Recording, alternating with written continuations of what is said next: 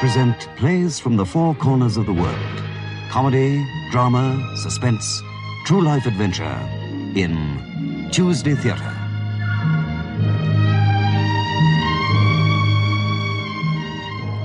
In the beginning, God created the heavens and the earth.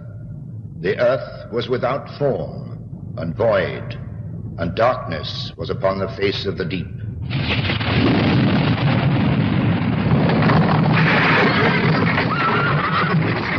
It was a mineral earth, a core of nickel iron encased in a mantle of dense rock, its surface more hostile to life than the face of the moon. An earth cocooned in clouds of its own making, of steam, smoke, and noxious gas that blotted out the sun. Ages passed.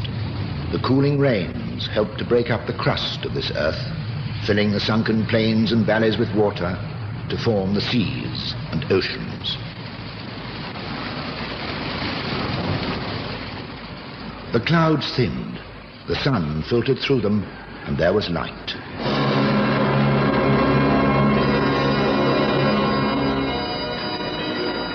Long ages passed, and there was life.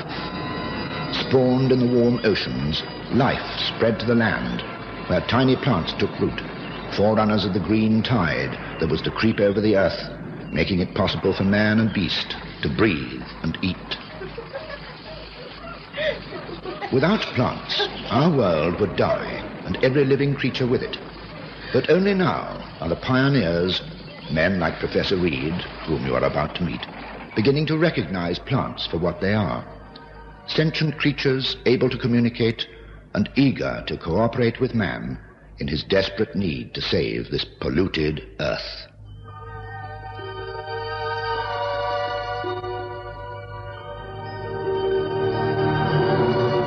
The Cactus at the gate.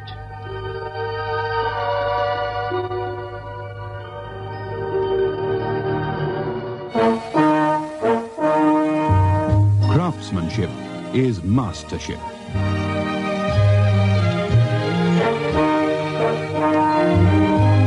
The creative art of the old masters finds its counterpart in the exacting skill devoted to the making of Rembrandt van Rijn, the masterpiece in cigarettes.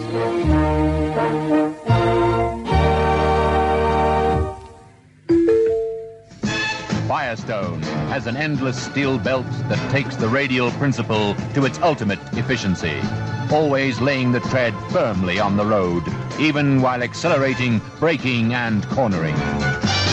Firestone. Firestone steel belt radials, the most efficient tires. Firestone. It's the endless steel belt that makes the difference. Firestone. An industrialist's winter nightmare. Please, engine, start. I'm sorry you spent the cold night without Castrol antifreeze. Save starting time, prevent costly damage. Use Castrol antifreeze so your engines sleep warm.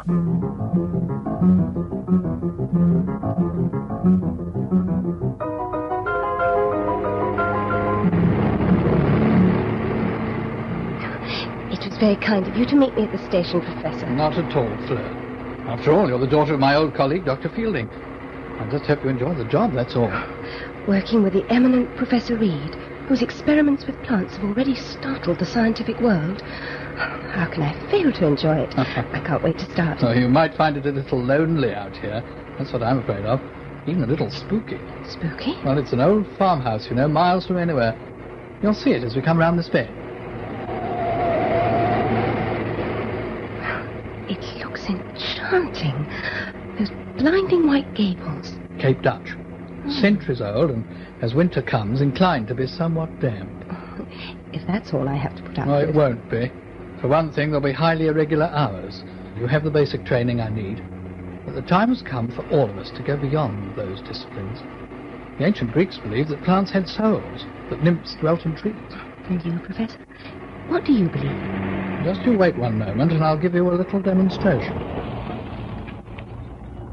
Stay there. I'll get out and open it. No, there's no need to. I'll ask my friend to open it.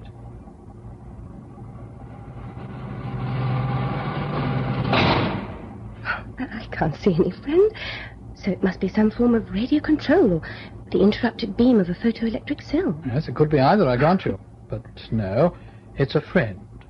A friend percipient enough to read my thoughts. His name is Sirius. Night-blooming Sirius? The cactus by the gate, you mean? That's the one. Ever heard of a fellow called Sauvin? Vaguely. Well, isn't he an American electronics engineer who worked with plants at some stage? Yes, that's the man. He once worked for aerospace, but he was fascinated by extrasensory perception. And he didn't see why plants should not share this so-called phenomenon with other living creatures. Did you hear of his experiments with the toy electric train and the philodendron? I don't remember the details. Well, briefly, he wired the philodendron to a galvanometer. Then he found that when he gave himself a small electric shock, the philodendron winced in sympathy, causing the needle of the galvanometer to jump. And it was simple enough to get this needle to trip a switch that would put the electric train into reverse. And then he found that he didn't have to give himself an electric shock. It was enough to remember the pain of it. And again, the philodendron would wince, throwing the train into reverse. It was all on American TV. Oh, it's uncanny. What does it mean, Professor Reed? It means, my dear, that plants have an awareness that the ancients perhaps realized, but that modern man is only now beginning to rediscover. Plants are sensitive to color wavelengths, for instance, far beyond the range of the human eye, and to sounds inaudible to the human ear. They have an energy field that overlaps our own, and in this way, they're able to share our emotions.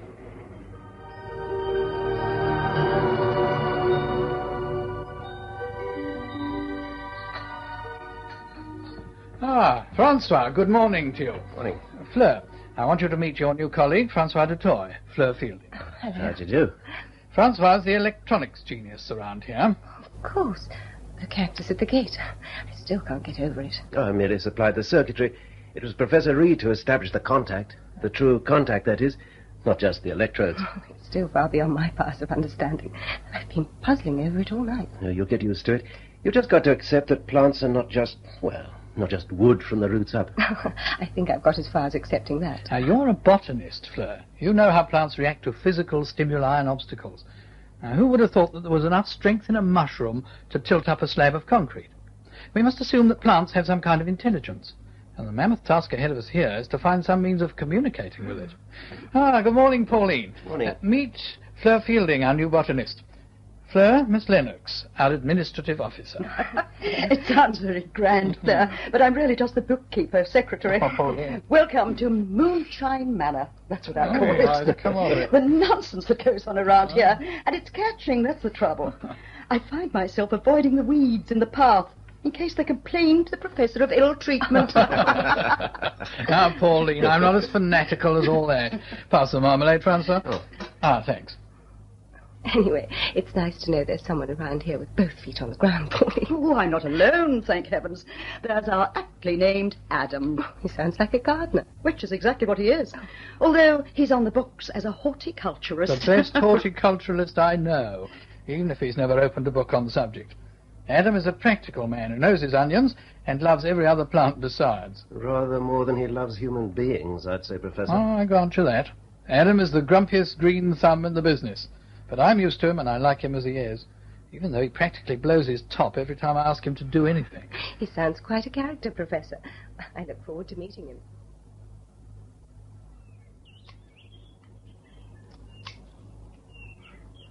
It must be Mr. Jenkins. Adam to the professional staff, miss. I'm Fleur Fielding, Adam. Fielding, did you say, miss? Not Yes, Dr. Roy Fielding's daughter. Did you know him, Adam? worked under him, I did, at the old Agricultural Institute. Must be 15, 20 years ago. Oh, nearer 20. I was 3 years old when it happened. Sad time for all of us it was. I would have done anything for him, miss. A proper gentleman. I can only just remember him. Well, it was a tremendous shock to my mother when he took his own life. She never really got over it, poor darling. Professor Reed was a friend of his, you might say. Of course, he was only a lecturer in those days, junior to your dad. I know. It was probably because of the old association that he took me on here. Gave me quite a turn, it did, seeing you, miss. You're very like him in some ways. Oh? Odd to have a Fielding back in the team, as you might say. Makes me think something's bound to happen.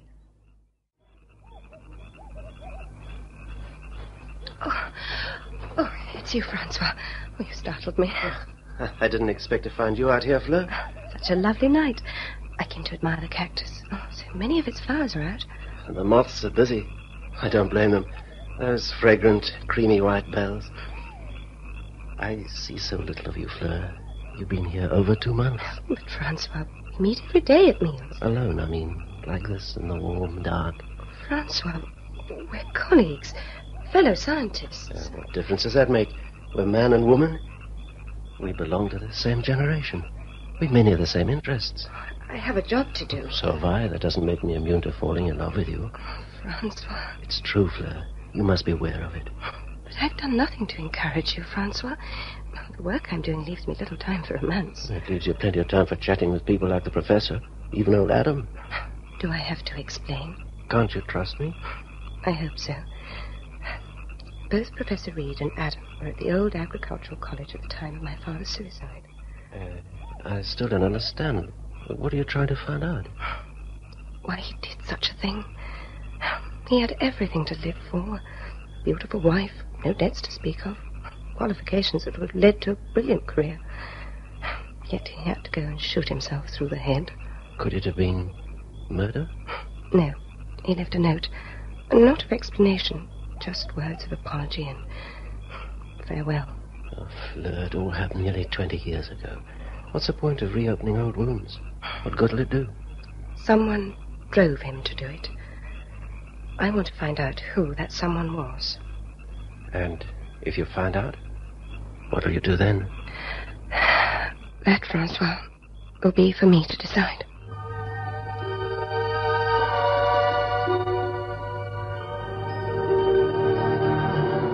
Now, distinguished smoking comes to mild cigarettes in king-size length.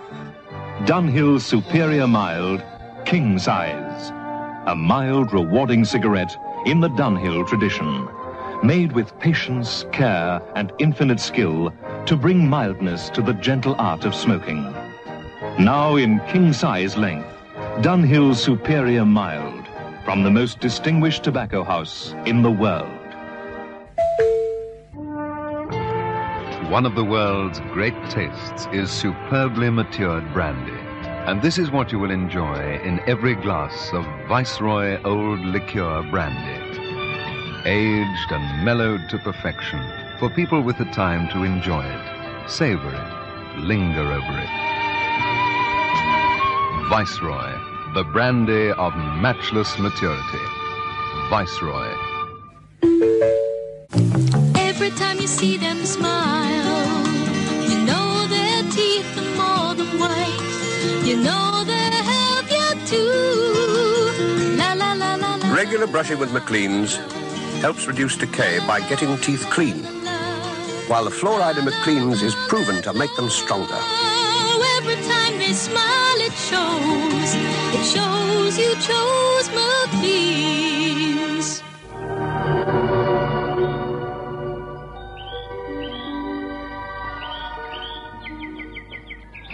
Morning, Fleur. You're up early.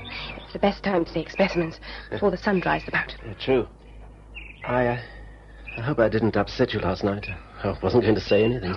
Please, don't say anything more, Francois. Let's forget it. We have to work together, remember? Does that mean there's no hope for me? Oh, what's Betsy barking at? Oh, what's she found? I better have a look. She might have come across a puff adder. Hey, stop it! Betsy! Betsy! It's the professor. He's dead. Someone's killed him with a spade. I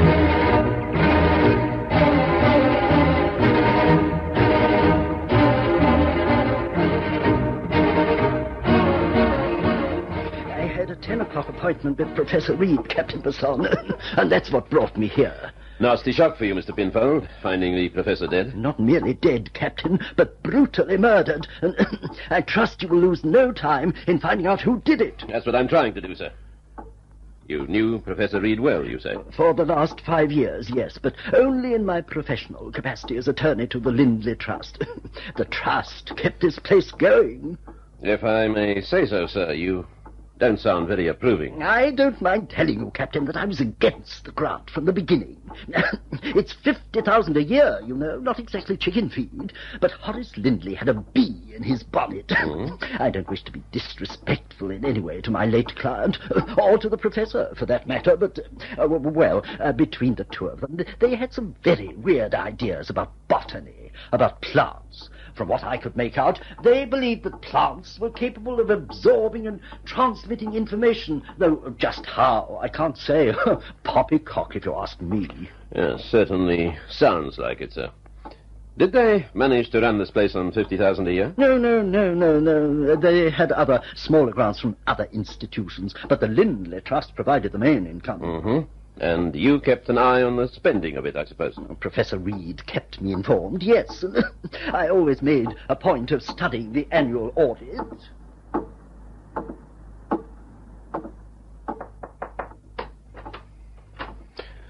Come in, Miss Fielding. Sit down, please.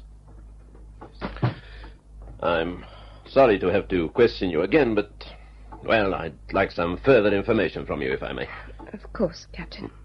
The research post you occupy here was advertised, you said. You applied for it, and Professor Reed gave you a 2-year contract.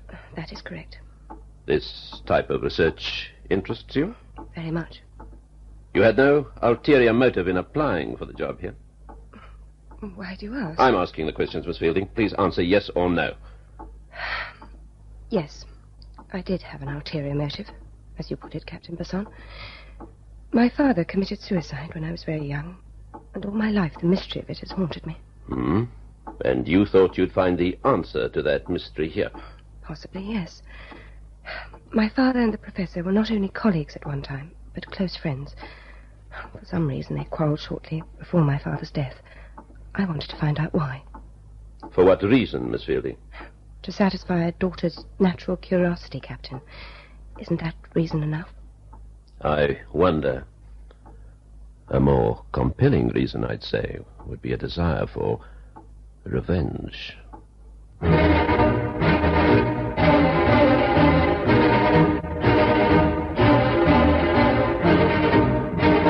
But this is ridiculous, Captain Besson. Whoever murdered Professor Reed was a cold-blooded killer. I'm not denying it, Mr. Dutoy. Whoever killed him struck him savagely on the head from behind with that spade. With the edge of it, intending to kill. A woman could have done it. Not a woman like Fleur Fielding. Why not?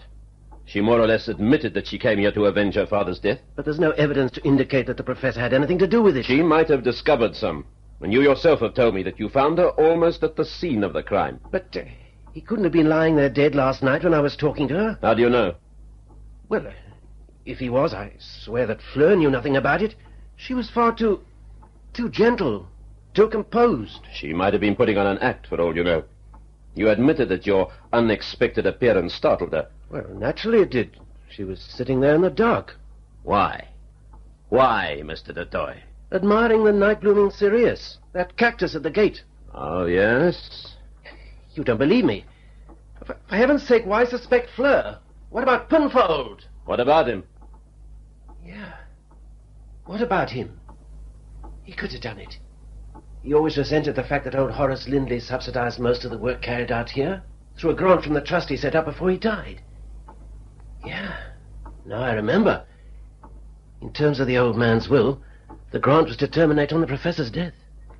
We'd all be out of a job. The place will have to close down. And you suspect Penfold? Well, a more likely suspect than Fleur Fielding, I can tell you. We're not so very far from Worcester, where Penfold lives. He could have motored over last night.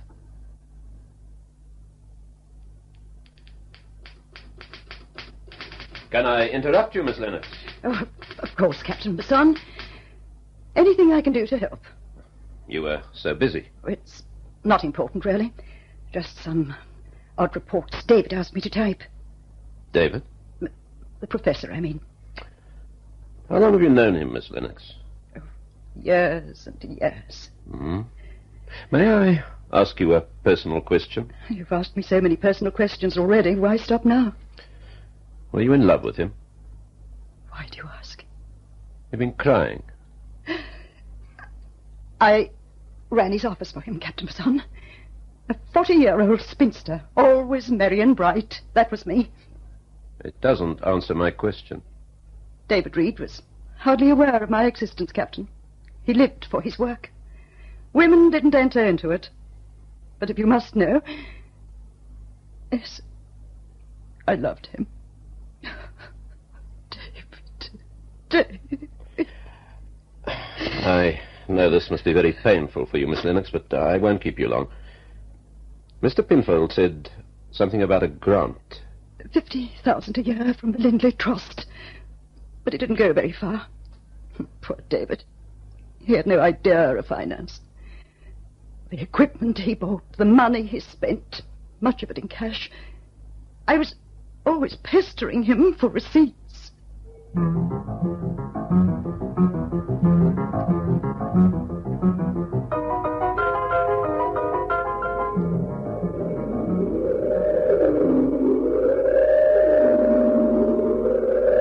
Come in, Captain Basson.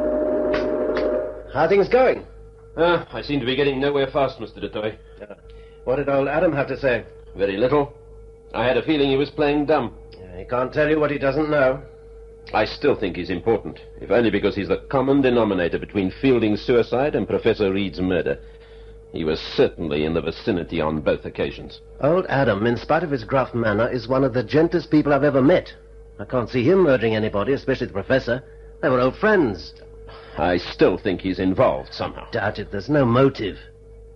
The chances are that some drunken labourer the Professor had sacked at some stage came back and smashed in his head with a spade as an act of revenge. That's a possibility, but a remote one. Suppose I could produce a witness. What do you mean? To the murder. A witness, you say? A cactus. The one at the gate. Professor Reed planted it, cherished it.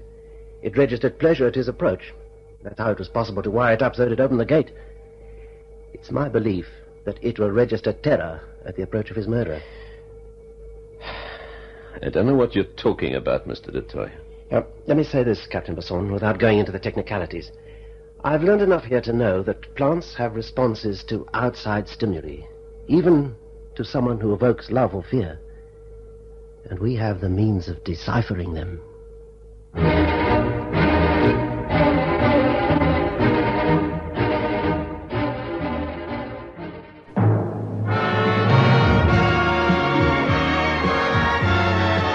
Rothman's Extra Length, finest filter, and the best tobacco money can buy give true king-size flavor. That's why, all over the world, Rothman's King Size is offered with pride, accepted with pleasure. Rothman's King Size really satisfies.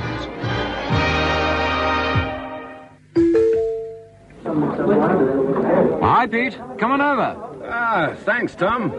Hey, I see you're onto Pilsner too. Yes, I like to start on beer and stay with it. Pilsner's the answer. It's less filling and, man, it's full of flavor. That's Hansa for you. Cheers. Hansa Pilsner is the perfect beer to have when you're having more than one. You get all the true beer satisfaction you want and an average of 24% less carbohydrates. Hansa, for Pilsner lightness. It's a world trend. If you want a magazine that's full of fun and has something for every member of the family, this week and every week, you should get... It's the only magazine that's a part of the scene of everyone in the family. And you'll find out why when you go out to buy family radio and TV. Family radio and TV.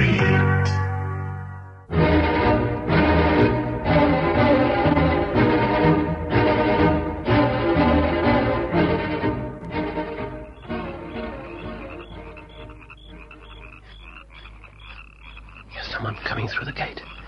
I think it's old Adam. If your theory is correct. Yeah, if he's guilty, the plant will respond frantically. You will hear the oscillations.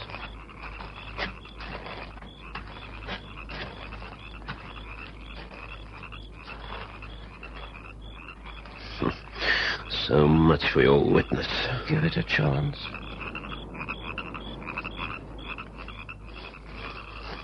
Who's this now? It's either Fleur or Pauline. I'm not sure. It's too dark. Whoever it is, she'll soon be within range of the cactus.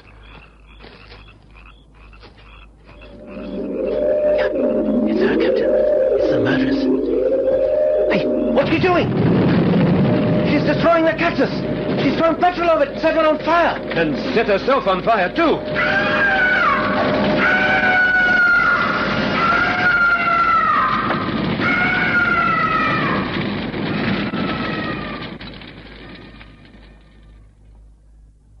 It wasn't easy to get Adam to talk. Pauline Lennox was his sister's child, a very willful woman, even when young.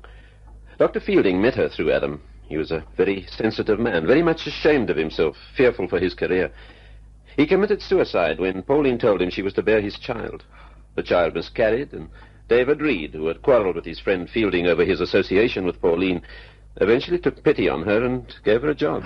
But why did she kill the professor, Captain Besson? I think Mr. Pinfold can answer that one, Miss Fielding. Well, briefly, Miss Fielding, to keep him quiet. And she did it on the eve of my visit, not knowing what I might find out. As far as I can tell, there's about 20,000 of trust funds missing, with Professor Reed dead and his death laid at the door of some casual labourer. She could have got away with the money and pinned the blame onto the professor.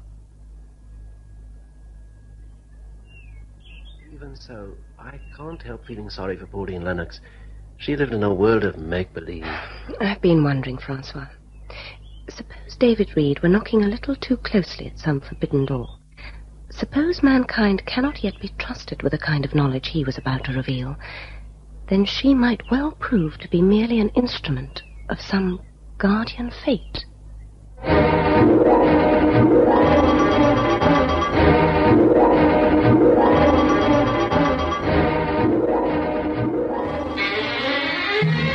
Listen again at the same time next week when we shall bring you another comedy, drama, or play of suspense in Tuesday Theatre.